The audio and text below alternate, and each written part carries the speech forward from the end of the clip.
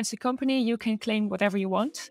And this is risky. It's misleading for customers, and it will not help us to fight the climate crisis. Speaking of sustainability, a podcast where we talk to frontrunners, innovators, and business specialists on, well, sustainability and where they think their industries are headed, and more importantly, how they can make them more sustainable.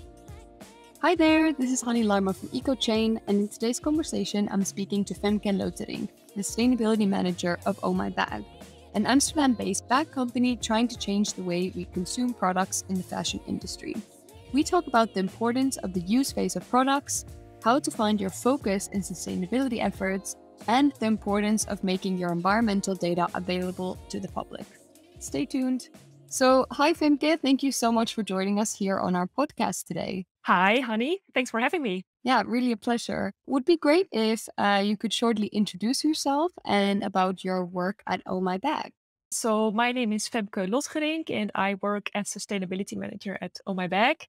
I have a background in sustainable international trade, and here at Oh My Bag, I'm focused on, let's say, the social side of sustainability. So decent jobs, living wages, improving the position of women in the factories we work with. And at the same time, also, working on the environmental side of sustainability, obviously. So improving our material use, calculating and reducing our footprint, and everything that comes with that. Sounds really nice. I think this will be a really interesting conversation to hear about how you tackle each of those parts of sustainability and what you do to improve your products. I think in fashion, of course, it's quite a task to become a sustainable brand, and we will of course speak about all of those aspects of it. But it's really great to have companies like Oh My Bag who are trying to tackle this in a tough industry like apparel. So yeah, it would be really interesting to hear about how Oh My Bag actually got interested in taking action on sustainability from a company perspective. Let's say through the lifespan of Oh My Bag, there was not a specific moment when we decided to work sustainably from that moment onwards, but Oh My Bag was founded in 2011 with the purpose of making a positive difference. So it has always been there, and we do not have let's say a separate sustainability program, but our whole business is centered around making this positive impact. Nice. And I think, indeed, what you mentioned, that the company was built on this initial feeling of wanting to make the industry better and to create these sustainable alternatives in the industry. I think that's kind of a common thread with companies who are front runners in terms of sustainability. So for them to really tackle it from the beginning of the business. But I think you can also give really valuable tips for companies who maybe didn't start out like that, but want to improve their business operations and their products now in terms of sustainability. Yeah, hopefully I can give some inspiration. So, of course, especially in the EU, there are now regulations that are coming up in terms of eco-design. There's the Eco-Design Directive for apparel and textile, which will, of course, focus on how products are built and with what kind of materials, and focusing on sustainable materials and also end of life in terms of recycling the products. But I know that you have already made a lot of these choices and taken these actions to make your products more sustainable already now. And it would be really interesting to hear what kind of role does measuring your products' environmental impact play in the design of your products already now? Yeah, so measuring our footprint helps to set priorities, because if you know where in your full supply chain and where in your product design the impact on the environment is highest, you can take direct and effective action to do something about that. So, for example, from our life cycle assessment, we know that in our supply chain, the international shipping causes a lot of emissions, and also the hardware used in our bags. So that will be like the zippers, some hooks, some buttons. They are also pretty pollutive. So we know now that we need to focus on improving shipping, for example, shipping less by air, more by sea, to make the most of our partnership with the Good Shipping program to eliminate emissions while shipping from India to the Netherlands. And also, to try to find more sustainable hardware for our bags. And in order to do that, we partnered with Wageningen University. So some students, they Yeah. helped us to find better hardware for our bags, but it has proven to be pretty difficult. So for that, I could use some tips. Nice. I think for what you said, that's so true. It's about knowing Mhm. where your biggest impact hotspots lie. So where you should be focusing your efforts, because I think, as you mentioned already, that sustainability isn't something that just happens like this. You have to have the focus. You need to know where to focus your efforts on, because sustainability can be so many different aspects and you can't do everything at once. So you need No. to know where you focus. And I think that's so cool that you were able to find out that the shipping and the certain hardwares are where you actually your impact is coming from. So, or a Mhm. large part of your impact. And therefore you can really start to design with that in mind as well. Yeah. Yeah. So So I it think definitely helps to prioritize things. There are so many things that we need to do, but yeah, this way we can make better decisions on what to do first and what to focus on. yeah. And other than the zippers and these types of things, how do you actually select the materials that you're using for the bags? I would say that the main sustainability trait of On My Bag is that a bag will last a lifetime. So it's a very durable product. So that is why the key selection criteria for materials are also quality and durability.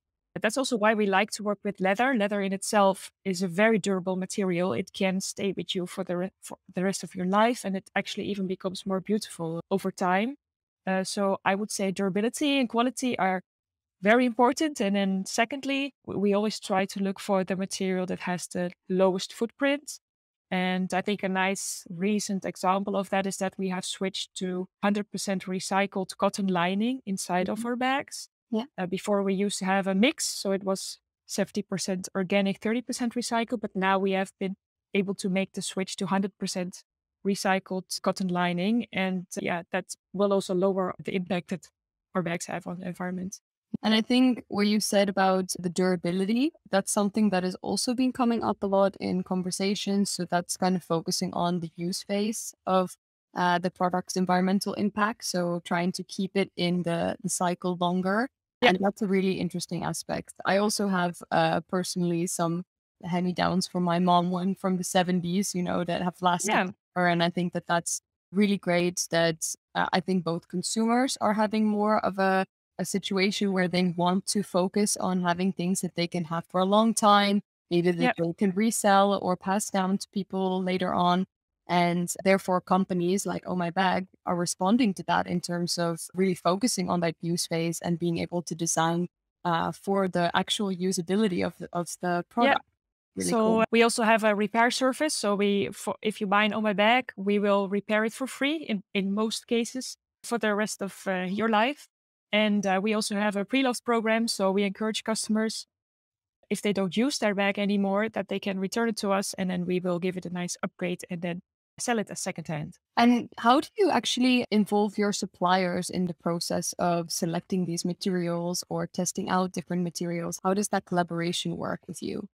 Of course, we can do none of this alone. So we need our producers and suppliers to help us with this. I Mhm. think, first of all, it's important to carefully select the producers you work with. So that's what we do. Usually, before we start working with a producer, we have been talking to them for a couple of years already, and really explaining our mission, finding out how communicative, how transparent they are.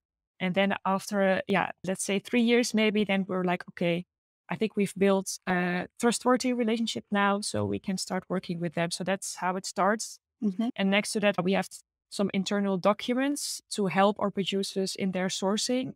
So we share sourcing guidelines with them, in which we state some nominated suppliers. So for the leather and the cotton, which are our primary materials, we have nominated suppliers that our producers can only buy their materials from. So the leather and the cotton come from producers that we also know very well. Of course, it's one step further down the supply chain, but I would say they are equally as important as our producers. Yeah. And next to these nominated suppliers, we provide, well, suppliers that are not nominated, so they can select them themselves, but then we add the requirements. So we say they need to have this certification. Ideally, it comes from India, where our bags are produced as well, to keep the supply chain short. So that's really how we help our producers. And I would say it's not a one-way street. So they can also give us feedback on anything that's in those guidelines. So really working together on it. Nice. And I think that's so cool that you're able to kind of create that relationship with the suppliers, also vetting each other to Hmm. see that the process is as good as it can be, and to maybe find improvements on both of the sides, how you can make the bags better and more Yeah. sustainable, and also make the collaboration more smooth. Because I know that working with suppliers is often, especially for fashion brands and these types of companies, is a tricky part of the process of becoming more sustainable. Yet it's a Hmm. very important part, because Yeah. in the end, most companies aren't producing all of the elements themselves. They need to work with other companies. And as you mentioned, that you have this vetting process of which companies with which standards are uh, good enough in that sense, Yeah. work Yeah. with my bag, and to produce the best product possible that you can. Yeah. I would say it's really a close cooperation, and we could not do anything without our 4 producers in Kolkata, India, who make our bags. And I think what you mentioned about transparency being a really important aspect, I find that that's something that's, well, in the sustainability world in general, is of course very, very important. Without transparency, I feel it's very difficult to really make true progress, because you have to be honest about what you're doing and how you intend to improve it. I have a small part of an article that I found from Vogue Business, Hmm. which I'm gonna Hmm. read quickly. Yeah. So, the Fashion Transparency Index ranks 250 brands with an annual turnover of at least 400 million on the information they publicly disclose about sustainability. This is across 246 categories, from animal welfare and biodiversity to purchasing practices, working conditions, and recycling. Notable gaps were in the production volumes, suppliers beyond Tier 1, and government worker rights. The average score was 24%, a gain of only 1% versus the 2021, a disappointing lack of progress from the industry so keen to make sustainable statements. So this was from a study that had been made about the transparency about sustainability in fashion. And I'm curious to hear from you. How do you think that we can encourage more fashion brands to become transparent with their environmental data and their practices? Well, first of all, I totally agree with you that transparency and traceability is fundamental to being a sustainable brand. Because if you don't know where or how or by whom your product is produced, how can you take responsibility for making it sustainable? That would be impossible. Yeah. To be honest, I feel like the time of encouraging only has passed. I feel like we need more. The result from this research also shows that truly transparent brands, there are just not that many yet. So I feel like we need more. I feel like we need international regulation, due diligence legislation on maybe European level to make sure that companies take their responsibility. And of course, it's not easy. So at the same time, there should also be digital tools maybe to help companies work on their supply chain and getting all the insights they need. But I do feel like just encouraging, not enough anymore. Not It enough. doesn't seem to work. Yeah, it's like this article was mentioning. It's a industry which often has a lot of claims made, but then the Mhm. data doesn't really seem to be there in terms of that transparency, Yeah, which is a tricky thing. yeah, I believe in, especially in fashion, where I think that's also created a lot of mistrust in consumers, and even more confusion, I think, than there yeah. necessarily needs to be. So at this moment, there are no rules for making sustainability claims. I think in the UK, there's a new law that really tries to prevent greenwashing. But for the rest, as a company, you can claim whatever you want.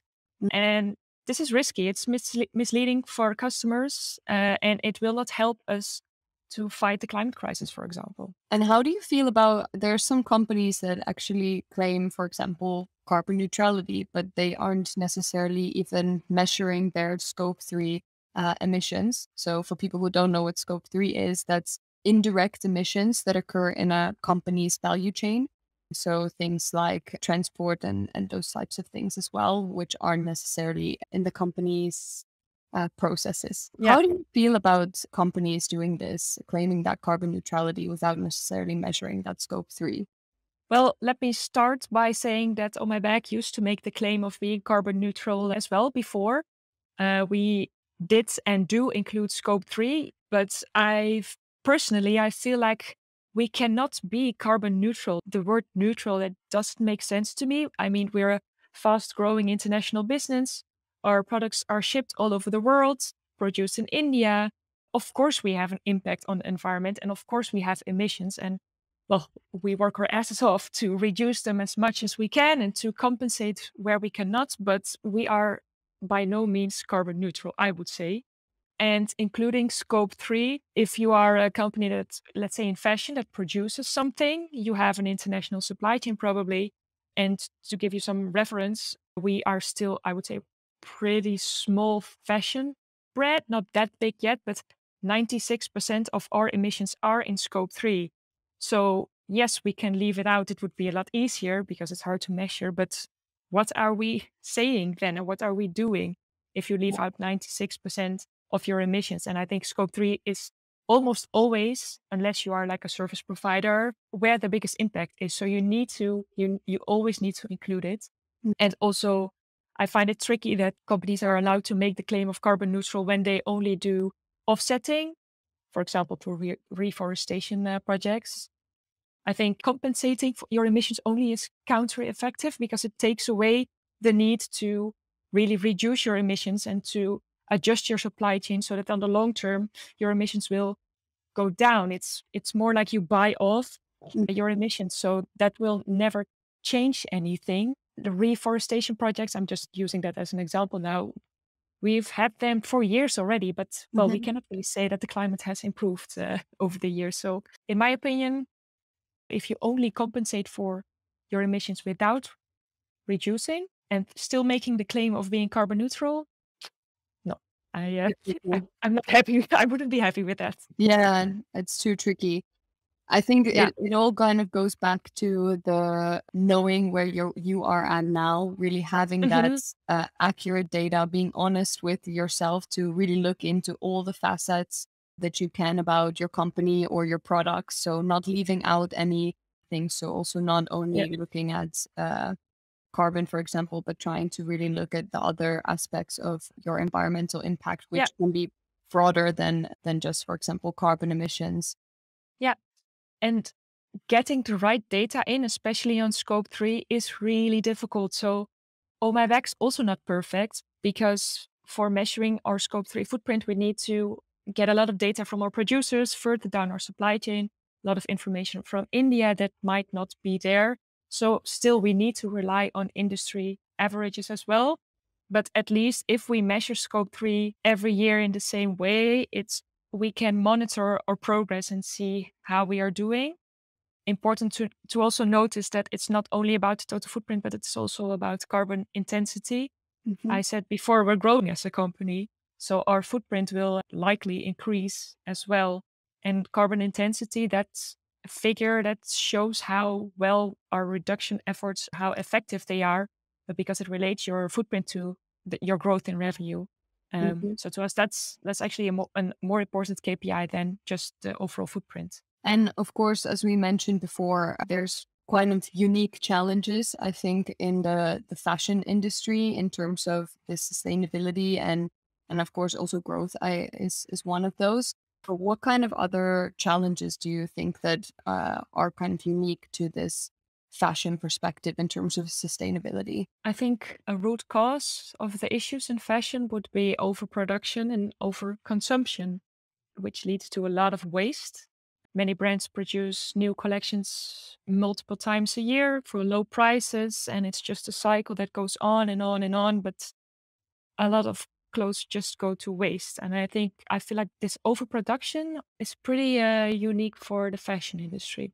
Definitely. And I think what you were mentioning earlier about the keeping items in use, so the durability of the Hmm. product is an Yeah. important aspect here because if you're able to produce your product better and sell less but sell better, that's something that a previous podcast guest was also mentioning. then Hmm. you can still create value for your company, but you can create more of those good quality products that stay longer in use. And therefore, Yeah. you don't need to produce as much in terms of volume. Producing low quality items will lead to more consumption. Exactly. Yeah. So that's also why, yeah, as I said before, it's on my bag. To us, it's so important that the quality of our bags and the durability is high. Yeah, it's all goes back to that use phase indeed. And so, I mean, there are a lot of companies who maybe aren't where you are at yet in terms of sustainability, but they really want to do the right thing. Do you have any kind of tips about how they can do the sustainability right, or how they can get started with that? Don't expect everything to be 100% right on a short term. That's not possible. So find out what your priorities should be by getting data in. So, like we did with the life cycle assessment, for example, and then focus and work step by step. That's what I would say. Yeah, so really trying to find the points for your company, because they can also be different for different companies depending on the products that Yeah. you're producing or the services that you're providing. There isn't one magic answer to being sustainable, and you're completely correct that there needs to be that information and that focus about what is that thing for your company, Yeah. and that's a great place indeed to start off from.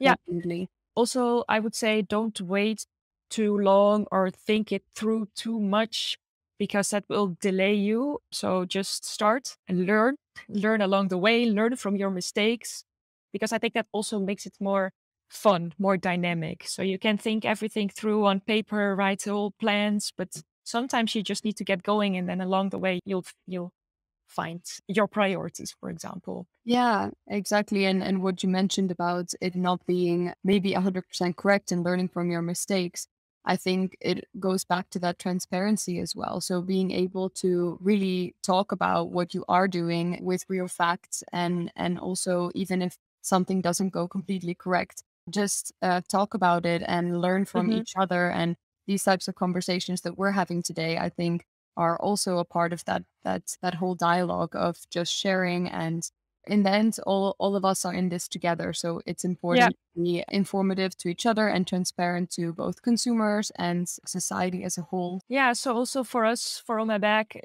I think if we share more about what went wrong or what was not successful, that might help other smaller or just starting brands.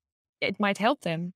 Yeah, I think it actually helps them more than if we would only share our successes. definitely. And Yeah. a previous podcast guest also said something which really stuck with me, which was, when you think about how scandals begin, it's not about what happened, it's about not telling about what Yeah. happened, trying to hide what happened. And I think Yeah. that therefore it's a benefit for both your own company and for others indeed to learn from, to be able to share knowledge and also the failures maybe. Yeah. On that note, there's a question that I always ask our guests, and that Mhm. is, are there any other companies or organizations or people that inspire you in terms of what they are doing for sustainability in our society? I would say, for example, if you look at the repair process, I think Patagonia is definitely an inspiration for us because they repair like jackets that are 20 years old. And I think that's super cool. I feel like we soon need to reach out to Patagonia to have a conversation with them, because they are getting mentioned in this question so Oh, many yeah. times. I mean, they are the OGs of sustainable apparel, Yeah. so it makes sense. Yeah. And should they deserve the credit? I can imagine that more people mention them. Yeah. And another company that I would say it's not in fashion, but I graduated on social entrepreneurship, so impact companies. And one of the first impact companies was the Greystone Bakery, a Mm. bakery that hired people without a hiring process, so anyone could get a job there. And I feel like they really got people thinking like, oh, so you can use business to do something good. It's not only about making money or profit, but you can actually change something. So that's definitely inspiring as well. Super cool. Well, Yeah. thank you so much, Femke. This was really, really interesting. And yeah, there was so much good advice about how companies can get started with this, and what Oh My Bag is doing in terms of sustainability. So thank you very much for the conversation, and speak to you soon. You're very welcome. Speak soon. Hi, everybody. Thank you so much for watching this chat. If you enjoyed this episode, please click here to subscribe or hear for more recent episodes. Bye bye!